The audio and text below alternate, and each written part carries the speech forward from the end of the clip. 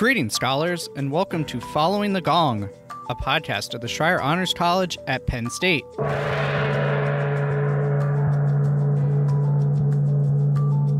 Following the Gong takes you inside conversations with our scholar alumni to hear their stories so you can gain career and life advice and expand your professional network. You can hear the true breadth of how scholar alumni have gone on to shape the world after they rang the gong and graduated with honors, and learn from their experiences so you can use their insights in your own journey. This show is proudly sponsored by the Scholar Alumni Society, a constituent group of the Penn State Alumni Association. I'm your host, Sean Goheen, class of 2011 and college staff member. If this is your first time joining us, welcome. If you're a regular listener, welcome back.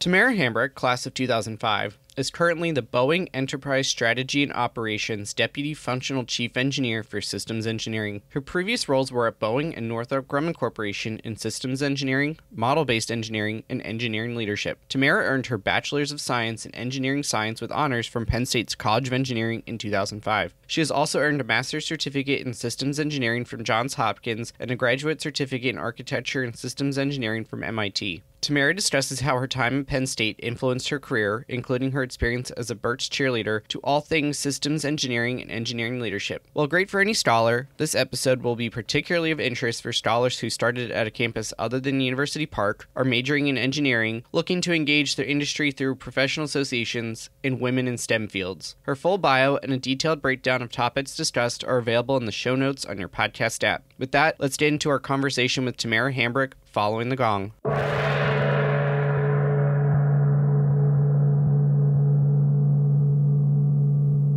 Joining me here today on Following the Gong is engineering leader and executive Tamara Hambrick. Tamara, thank you so much for joining us here today. Well, thank you for having me, Sean. I'm really looking forward to our conversation about engineering leadership and all the great things you have done at Northrop and at Boeing. But I always like to start at the beginning with your genesis story of how you came to Penn State and eventually the Schreier Honors College. Oh, wonderful. That was just by accident, in all honesty, growing up in a rural community in Pennsylvania and around really not much of engineering and more about mechanical systems that my father was working on, whether it was a car or motorcycle. And so, in my early years in high school, loving math and science, I really had no clue about engineering fields or what colleges. And my, calculus teacher in 12th grade was speaking about engineering. And I was like, well, look for colleges. And I applied across Pennsylvania because I wanted to be close to home. And one of them was Penn State. And it was also Drexel and other universities within the Pennsylvania Commonwealth. And so with that, I just accidentally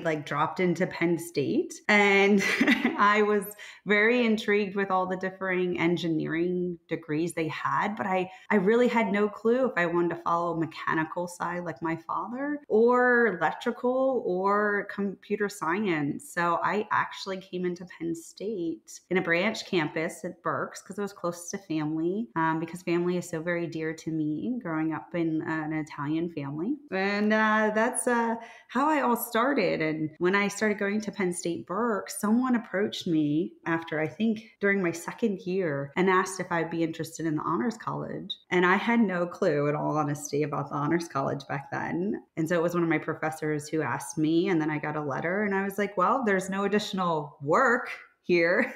I'm already doing my math and science and engineering. Let's try it.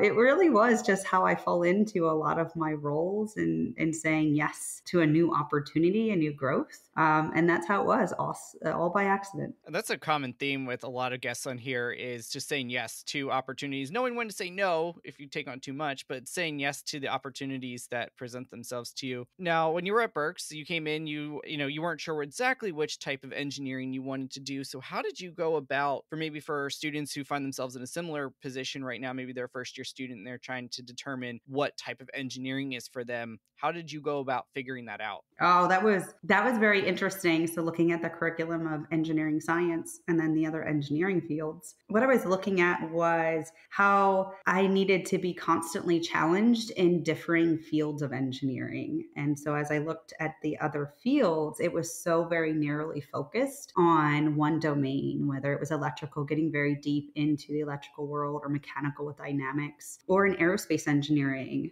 with its aerospace dynamics classes and software. So what I started noticing is I didn't want to go deep into one. I wanted to see how they were interconnected and use principles from each engineering field. When I looked at engineering science as a degree, I loved it because it had depth of each field that I could bring together in a final project thesis. And that was a greater why for me. Plus, another key reason was really about I didn't want to sit at a computer and do software coding all day, or mechanical design, or electrical wiring, or I thought I needed to see greater things and be greater than just one field, but be able to speak to them all and see where their value was. And engineering science was that. And that's really why I gravitated towards it. And plus, it was an honors degree, and I wanted to keep pushing myself for greater excellence in academics. And I thought, might as well try this one and see how it goes. I mean, I don't know if I'll get a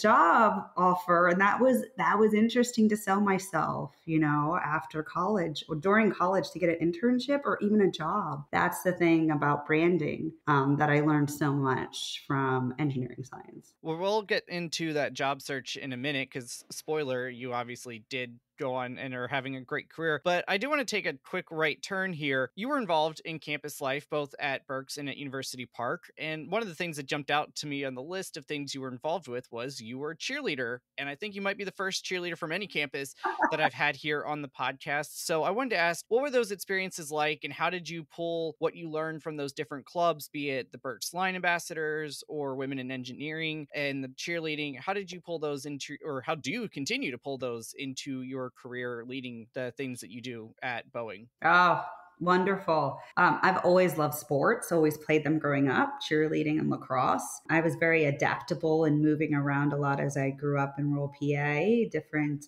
high schools and middle schools, and just growing my network. I was very shy growing up, but I knew if I would connect with other people, I would just feel welcomed and really enrolled into just some accomplishment that brought joy to others. And that joy was really about, not only cheerleading at Berks campus, but we were like really the first campus to start saying that we wanted to have like a cross Commonwealth campus kind of competition. And we would go up to main campus and start meeting every other cheerleading team and see how we could grow and together as a cheerleading community. That really helped with line ambassadors on the Berks campus for the tours and walking backwards and knowing the campus a lot more, but also just the camaraderie. And we brought male cheerleaders in with us at Berks. And that was very interesting because coming from, high school, we did not have male cheerleaders. And they were so very helpful for us for our competitions up at main campus.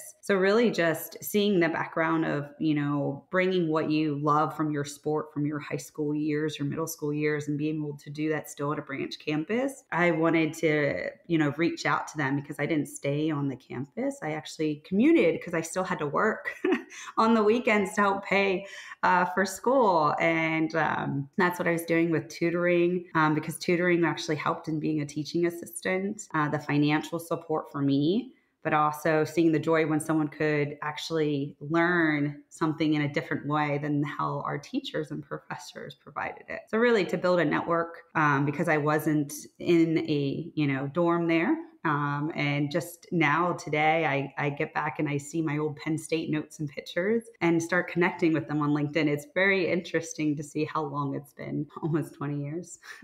So one of those experiences, and you alluded to this earlier with kind of the capstone, if you will, in engineering sciences, obviously your honors thesis. So I read your title in your questionnaire, and I'm going to be honest, I didn't understand a word of it. So maybe you can enlighten us on what you researched. That was also fun. I didn't know then, but I know now how important it is to do material science work on aluminum alloys for arresting gear for planes when they come onto carriers. Like my career has been in defense, the majority of my career. I didn't know that I eventually fall into it, and I was doing my thesis on exactly that. If we cryogenically froze aluminum alloys that was on the arresting gear of a carrier for the plane, would its strength profile be as great as if it wasn't? And so I was in the lab really just like taking these aluminum alloys and testing their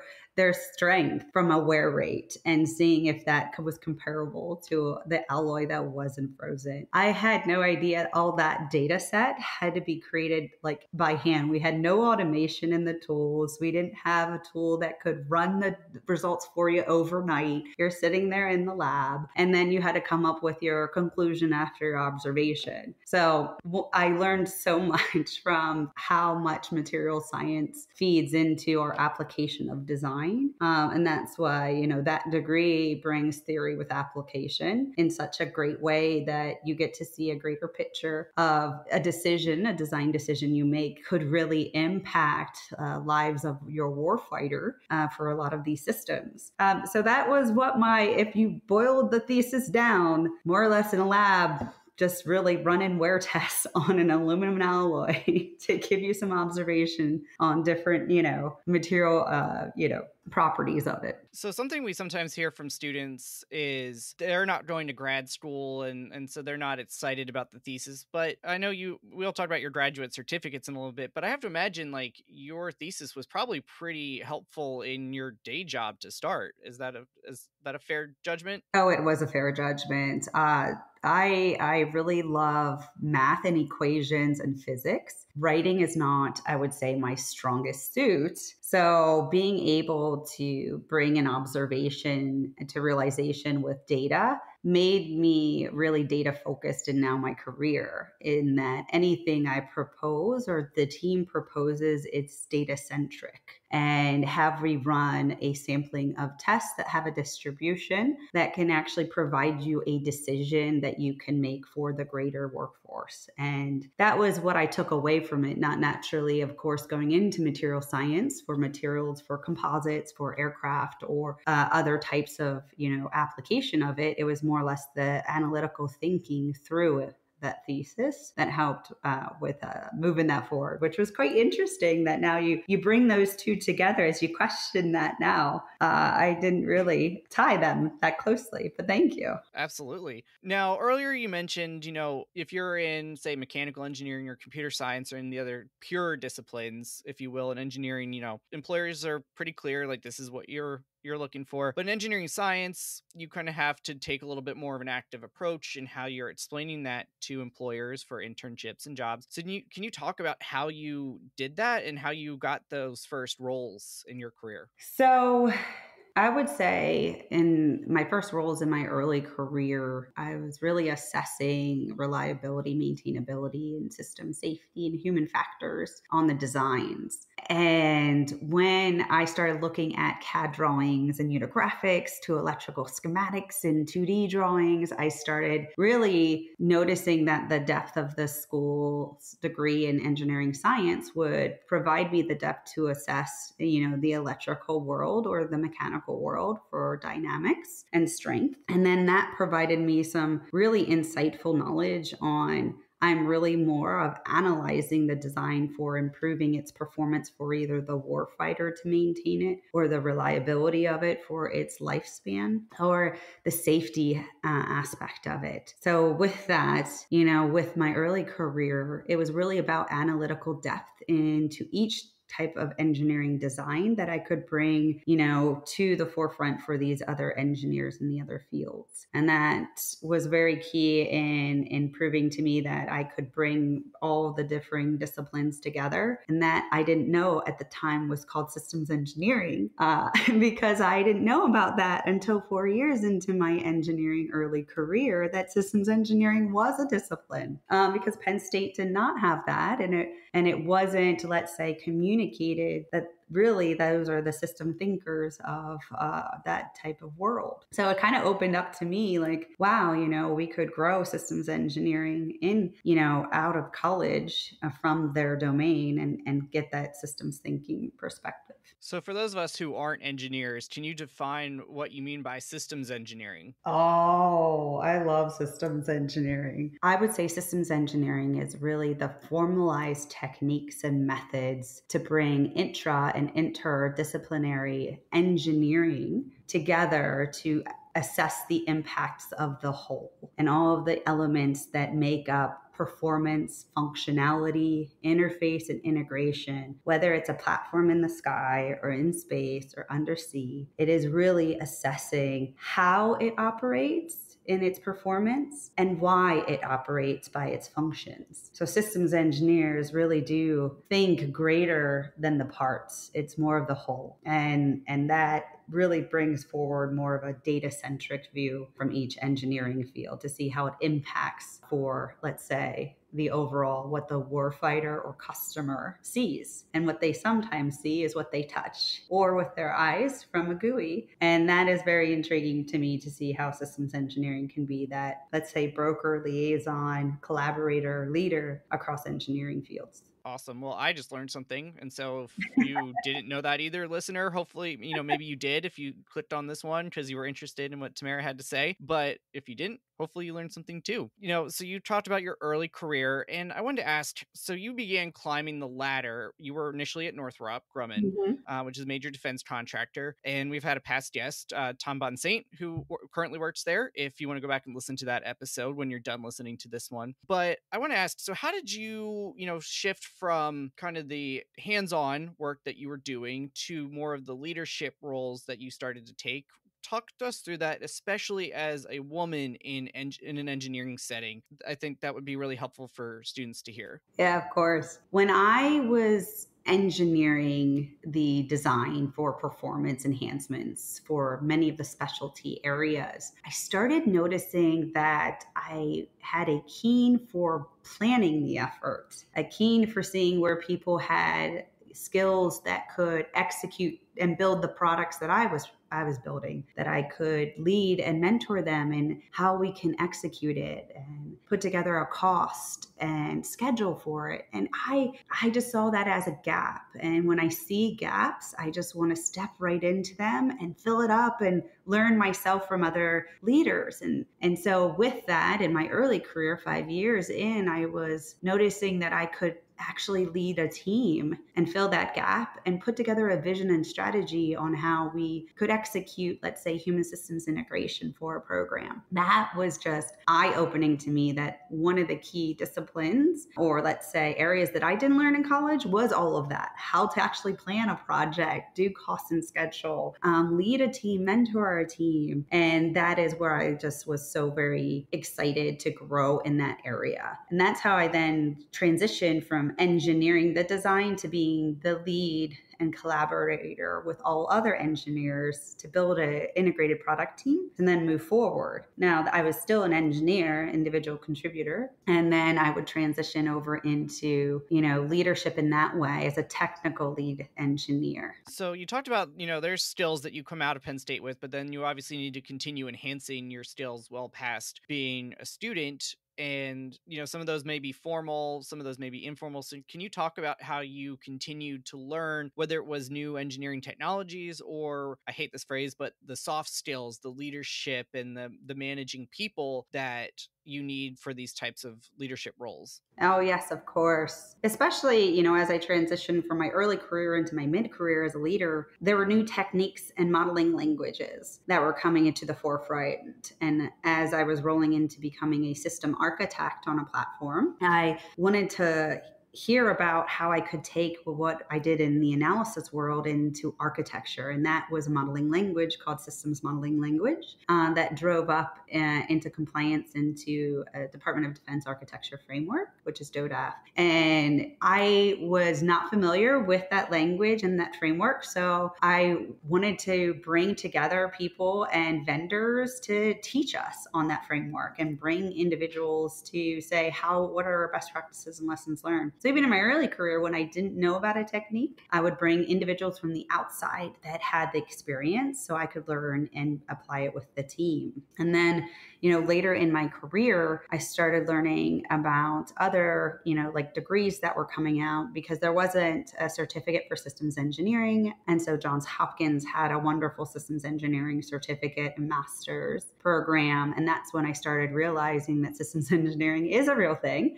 And I was that thinker, but I didn't know how to apply the principles of systems engineering from industry. And that's where it brought me into how do I become more of a technical manager, an architect, someone who can assess performance, perform validation and verification and certification. All the other areas I didn't get to touch as an early engineer and assess and do. So I was like, well, I'm pretty young out of college. I didn't go get my graduate degree right away, and it's okay. You don't need to get it right away. You can learn as you go because your career will change and you'll be interested in different things. So as they come up, you just be comfortable with being uncomfortable and trying new things. I mean, it's so very fun. Engineering can be fun again if you just go out there and talk to others that have that experience and let them know you want to learn from them. I think that's great advice and probably true for any industry too.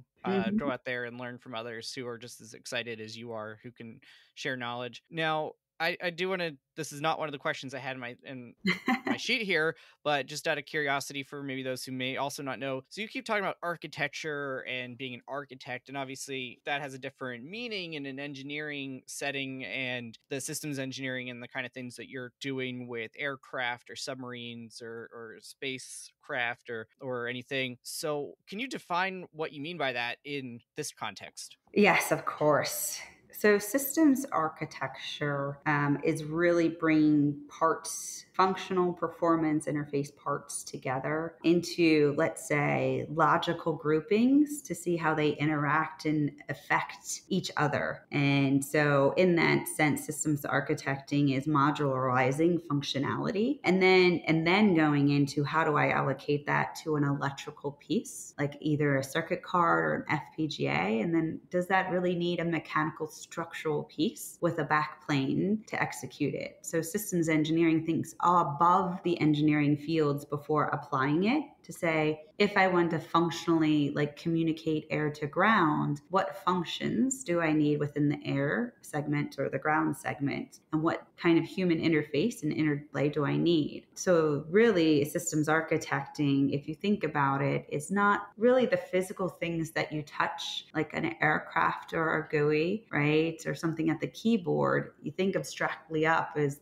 some amorphic, like conceptual thing of, oh, well, that functionality could live anywhere. We don't know yet. All I know is that I need a mission processor. I need a receiving, signal or exciting the signals, or I need some communications engine or payload processor. So you just need certain functionality to execute your mission, whatever mission that may be. And systems architecting is bringing all of those functionality parts and performance of those parts together to realize what is the main sets of use cases and goals and capabilities that my warfighter and customer need. So it's really that type of thinker that isn't saying, well, I need a box here, I need a comms device here, I need, this other, payload, a radar, EOIR here.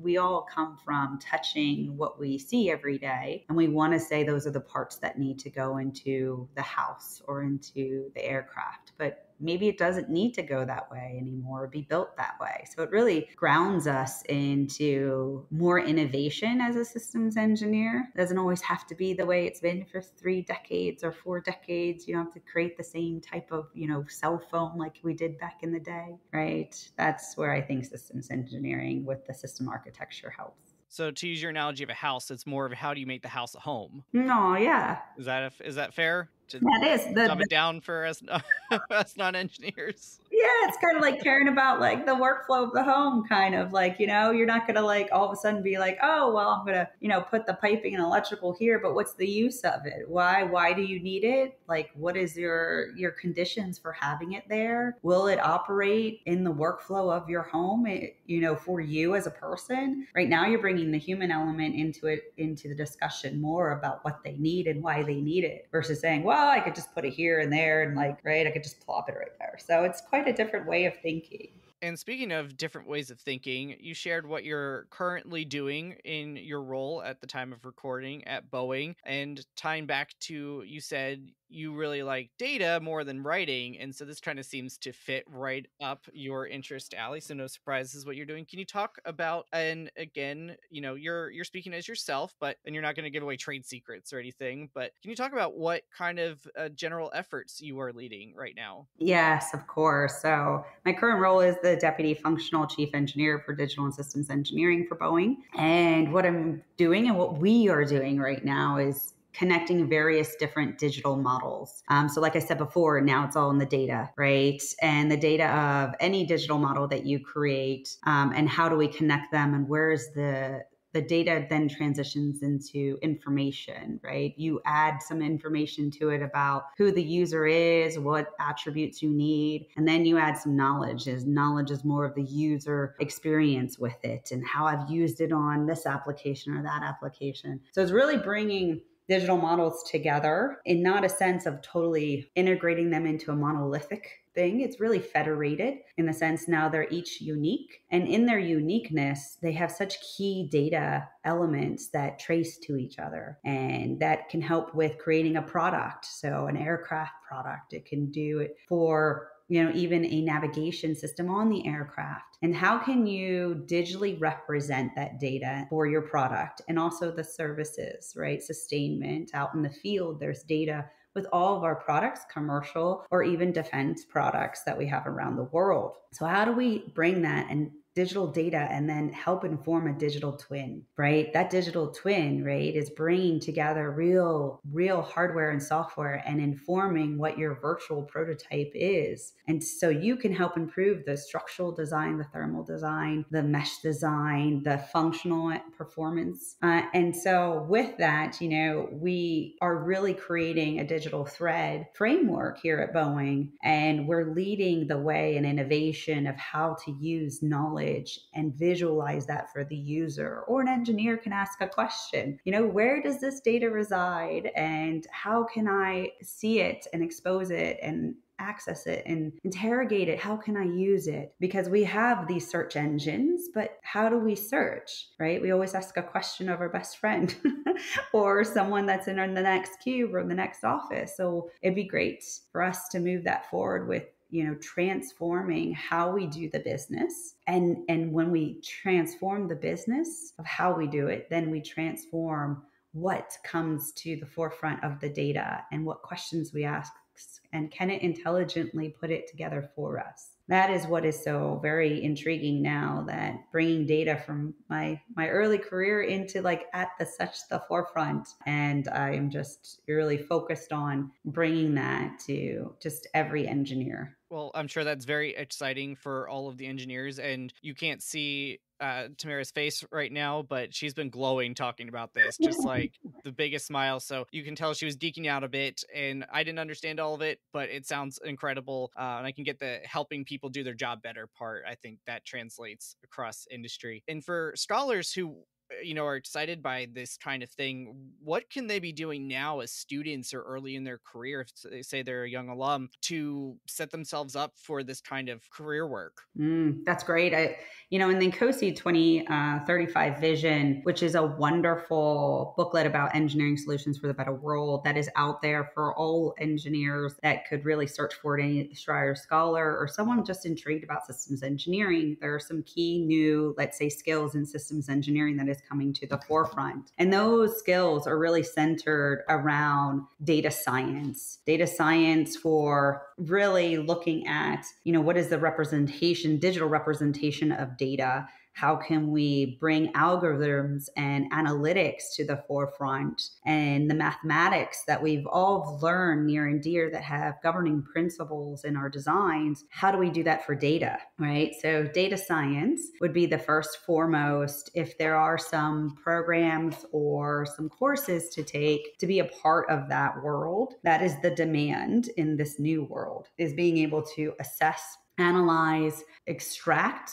visualize data from differing fields of engineering or manufacturing, supply chain, and showing that knowledge to others. That is where I would say where we need to move forward with, adding to our current curriculums in each of our engineering fields, because before we were relying on the tools, but not every tool has widgets to help us visualize the data or the back end schema of a tool and why we did what we did, right? We're just assuming it knows best for it to run an analysis we want it to do. But you'll see engineers always create their own little tool to bring the data out and visualize it in a way that's meaningful for them. So that is what I would recommend to get into this world. There's much in user experience, virtualization that brings that to the forefront as well. And maybe there's some courses, some robotics do that, some computing, computer science might be some of those skills and courses could be brought into other engineering fields. But those are just some key areas that I do sense as where it's going to really be a dynamic change for the future of engineering.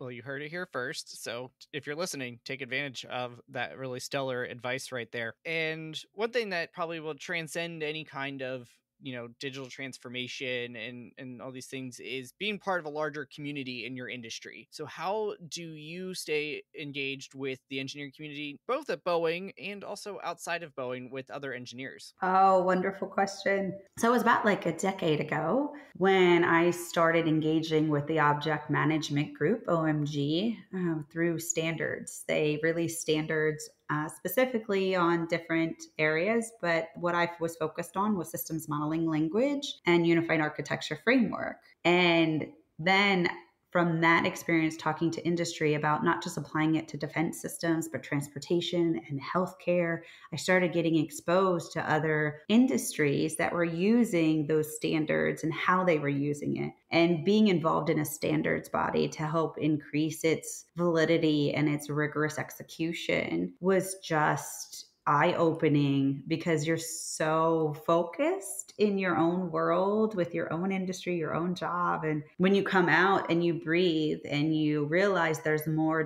to what you're working on and you can give back, it's so much more fulfilling. So really, standards bodies is one area. Another area that I'm actively involved in is in COSI, International Council of Systems Engineering. We have a formalized working group there. And with that, it's called the Digital Engineering Information Exchange Working Group. And so with that is directly on the statement of how do we create digital views and viewpoints for the users. And that could be someone who's requested the view or someone who's building the view. And that working group brings a plethora of industries together to really move forward with what would be a new guidebook for digital engineering. And also, what other standard definitions and taxonomies do we need in this world? Because we all have our different definition of what a part means. And so why don't we come together and as an industry move that forward? So in my current role, I am still the deputy chair there. I'm also Boeing's and COSI company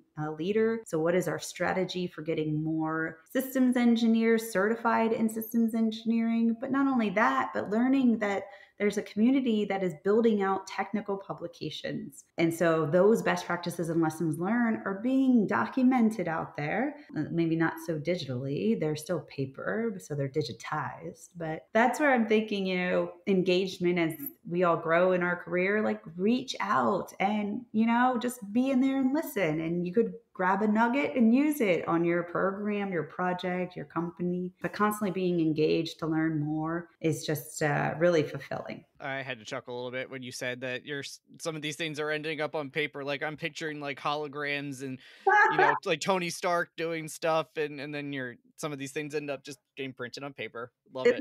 They still do. They still do. So, kind of pivoting a little bit again, kind of outside, how have you found balance between your personal and professional lives as, you're a senior leader at this major company that is a global presence, and then you're also a leader in your family and you've had to move around the country for your career. So, how do you balance those things? What advice do you have for students as they maybe think ahead, or for young alumni who are starting to experience this? Yes. One area that I would always state is have a partner in life that supports your career ambitions like my husband Charles does. Someone who can see that the fulfillment you drive into really needs a support entity at home with the family, and really pushes for you to experience going to conferences, traveling the world, and really speaking to what your truth is for learning and bringing others together for engineering. I mean, that is one of my first and foremost, whether it is,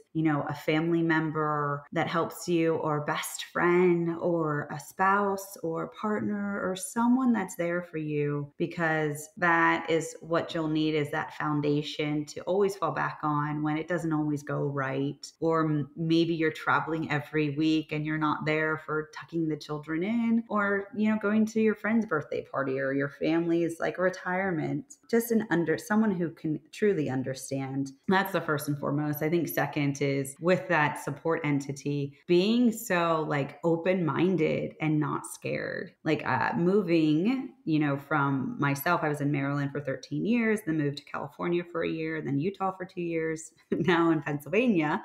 I mean, not being afraid that a new area could provide so much more for you in the sense of food, people, community, just exploration, right? It's very hard to move to a new place and not know anyone. Trust, it's hard even when you have a family, like who's your neighbor's going to be, like who are you going to hang out with on the weekends? But just do what you enjoy, and other people will be around that enjoy the same things. So be okay with being scared. It's actually great, exhilarating to be afraid, because you never know what will happen for you, not to you, right? I think that's a very insightful way to phrase that there. I really like that. You're welcome. Now we're kind of pivoting to the back part of our conversation, and I think it's been well established at this point that I'm not an engineer, and some of the things you've said have definitely gone over my head, but I'm here to, be the voice of our students and alumni asking you these questions, so I did my best. But are there any questions about engineering work or leadership that I should have asked but didn't know to, or maybe phrased a different way? What's a question that you often get from maybe your entry-level employees or students that I didn't think to ask that would be helpful to answer here? I do get asked, how do you feel heard at work? Right, as a woman in engineering, right? And I go through many stories. And, one story, at a previous company, I was presenting in front of, it was a critical design review. I was a IPT, integrated product team leader. I was only 5 years in. I was scared. I was rehearsing, what I was going to say to the T.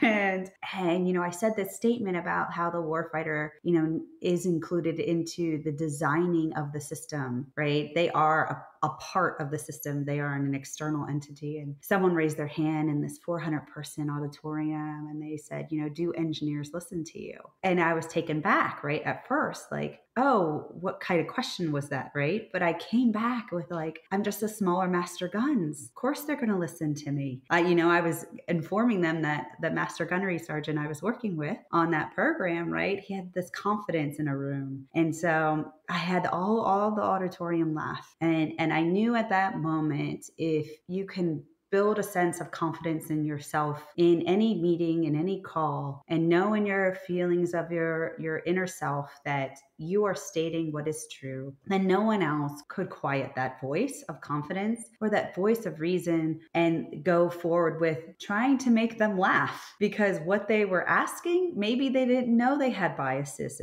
in what their question was. And now you're trying to teach them in a more different type of way. And so in that sense, when I get asked as a leader, like, how do you come to a meeting with the voice of confidence that you have? Well, I had to go through and learn through working with other engineers and different genders that spoke to me differently. And so I guess I just grew up in this field in over 20 years, in 18 years. Yeah, 18 years now. That just stating your confident, position and always staying true to that. I think that would be a question that women in engineering have asked me before. And I've always said, I can be your ally and support you. You give me a call, I can come to the meeting, and I will talk about the position that you hold in the sense of your position of words, right? And kind of bolster that and start speaking for you and advocating. So I think that's one of the key things. We don't know that we have allies in the back that can help advocate and be there next to you. That is very good and important thing that you talked about there. And obviously I'm a man. I wouldn't have even thought to ask that. So thank you for answering that question that way. You're welcome. Now we're going to go to the last third. These are the questions I asked everybody if you're a regular listener. So thank you if you are. What would you say is your biggest success to date? This is your chance to brag a little bit. I would say professional success would definitely be when I positioned to create an organization in my previous company to be called Model-Based Systems Engineering. Because in systems engineering, we all want all systems engineers to perform model-based systems engineering, which is a method to systems engineering, more of a formalized technique using modeling languages. And so it's kind of very intriguing that, the mindset is, well, we all should be, but we all aren't doing that. And we need to build the skill. So how can we marry a new skill of model-based with systems engineering that has been executing in the technical domain for decades and bring those two together to say that is systems engineering of the future? So the success there was really about creating a functional organization to grow leaders in model-based systems engineering. And some of those leaders I've known have grown into great leaders at other companies. At SAIC, I know many of those team members now that we were all learning together and leading together, they now are leading on their own. I just see so much of them as like we were at the forefront of starting something when we were at Northrop Grumman together, and seeing them prosper. It's just like it's just so fulfilling, like a mother hen, in the sense of, wow, look at them spread their wings and go and lead others and mentor others and make new innovations. And so professionally, like I still reach out to them to this day, and I'm just so proud of their accomplishments wherever they may land, and just makes me very proud. So that's definitely one key success, I would say. And professionally, of course, personally, it's really about just, I can't believe I have children in this career.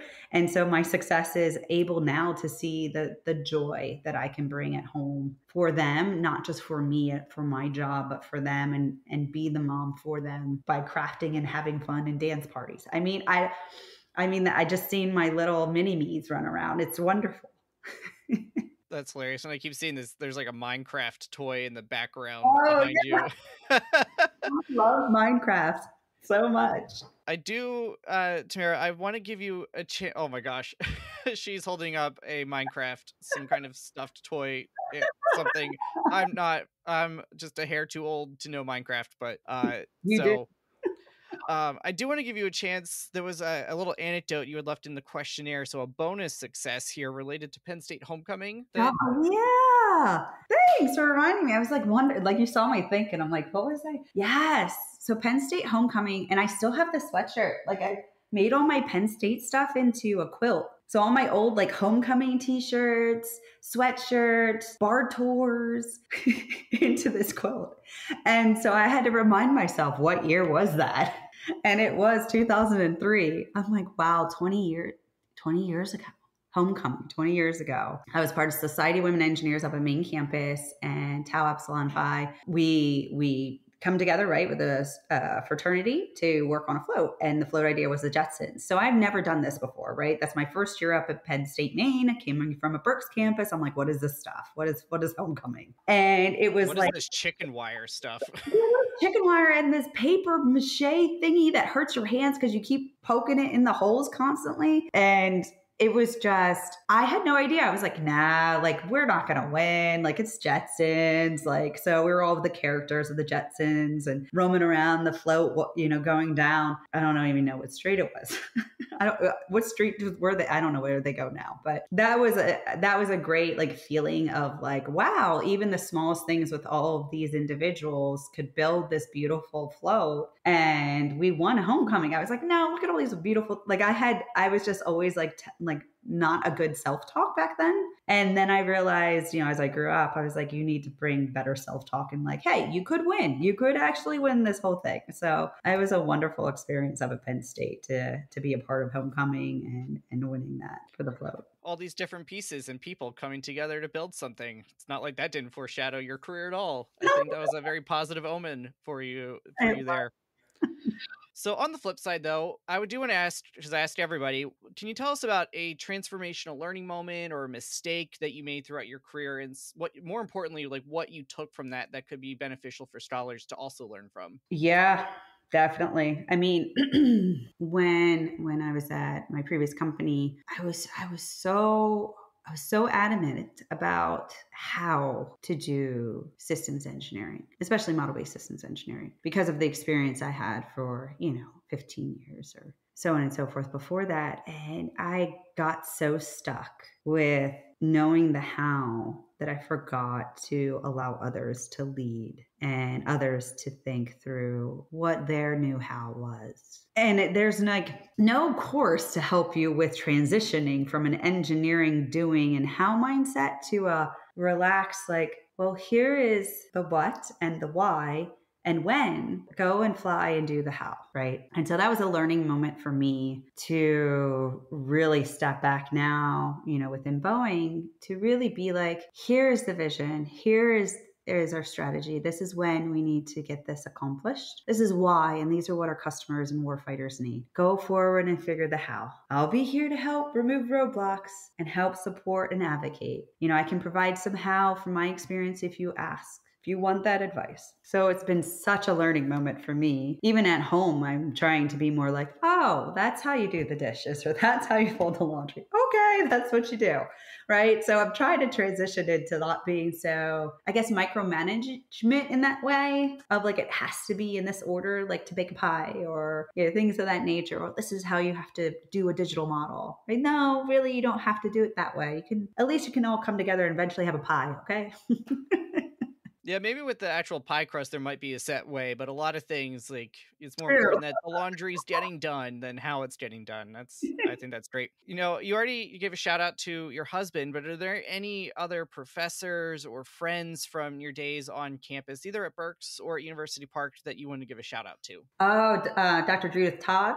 She was our Dean for Engineering Science. I'm not sure if she's still there. There was a Women in Engineering program leader, Barbara. I was able to get my internship with Northrop Grumman through there. Dr. Judith Todd was great with engineering science. They supported, me because through many scholarships, right, for myself paying through college. And they were just there all the time whenever I had a question, not even financial, just it was really technical questions. And so that was definitely very key for me. I think there are others from Penn State Berks that I haven't looked back and see. I still have all my notes, so I should probably go look and see. But those were the two that come to my mind. Awesome. And I'm sure there's many others, and, build up that network, go to your professor's office hours, get to know your club advisors. These are the folks that you'll be hopefully remembering their names down the road, but get to know them. Is there any last piece of advice that you would leave students with that hasn't come up already? I would say get advice from many, but advice is just advice. It doesn't dictate your career path. It just provides you nuggets to build your own pathway to what you believe is already innate in yourself, and gravitate towards listening and being your authentic self when you hear those words. And then you build your own mountain of career, whatever that may be, because someone else's career path was what they had to go through. It doesn't mean it's yours. And if someone, is recommending to take this new opportunity, right, and in your gut, it, you need to take it. That's my perspective, because I don't question my gut anymore. I just go with it. So those are the two, right? Take nuggets from all advice. Not every career path is equal in the sense, but each nugget that they took and they learned is something you can bring together and create your own mountain of nuggets for your own self. And then, just really believe in yourself, be authentic to yourself, and listen to your gut. It will prove to you that it knows where you should gravitate towards. Excellent. Or to kind of reflect on our conversation, you could pull in some data points and help build your own architecture. I learned something today, and I hope you did too. If a scholar wanted to get some additional data points from you to keep this running, what's the best way that they could reach out to connect with you? Definitely through LinkedIn would be great. I am a mentor in Line Link as well, so you can reach out there. So I do that throughout the past few years. I love that. So either of those two venues, and I always respond, and then we can continue from there. Awesome. Thank you for that. I appreciate you being a mentor, being on here today. And also you talked about, the financial support you received as a student. We didn't even talk about you're a donor to the college, which we appreciate, helping pay it forward to current scholars. So thank you for that. And we're going to wrap up here with our final question that I asked everybody. So hopefully you got a chance to look at the menu. If you were a flavor of Berkey Creamery ice cream, Tamara, which would you be? And most importantly, as a scholar alumna, why would you be that flavor? Chocolate marshmallow. Was what I would choose. Why I would choose it. Chocolate, because it's very decadent. So at times I can be very much decadent in all of the work I do and the data I have to analyze, right? Marshmallow, because sometimes I can be fun and fluffy and have fun in engineering, or have fun at home and do dance parties at the same time, be structured like chocolate and get us, formulated in, what are the logistics of the day or in trips. And so, I really feel like those two coming together is synergistic of my life and career and personally. And that's why. That is a great way to sum up your experience with an ice cream flavor there. Tamara Hambrick from Boeing, scholar, alumna, and engineering executive and leader. Thank you so much for joining us and sharing all of your great nuggets of advice here on Following the Gong. Well, thank you, Sean, for having me.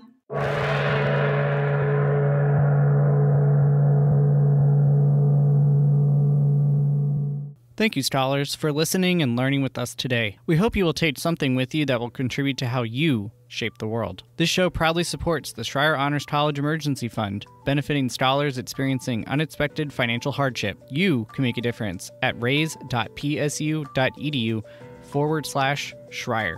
Please be sure to hit the relevant subscribe, like, or follow button on whichever platform you are engaging with us on today. You can follow the college on Instagram and LinkedIn to stay up to date on news, events, and deadlines. If you have questions about the show, or are a scholar alum who'd like to join us as a guest here on Following the Gong, please connect with me at scholaralumni@psu.edu.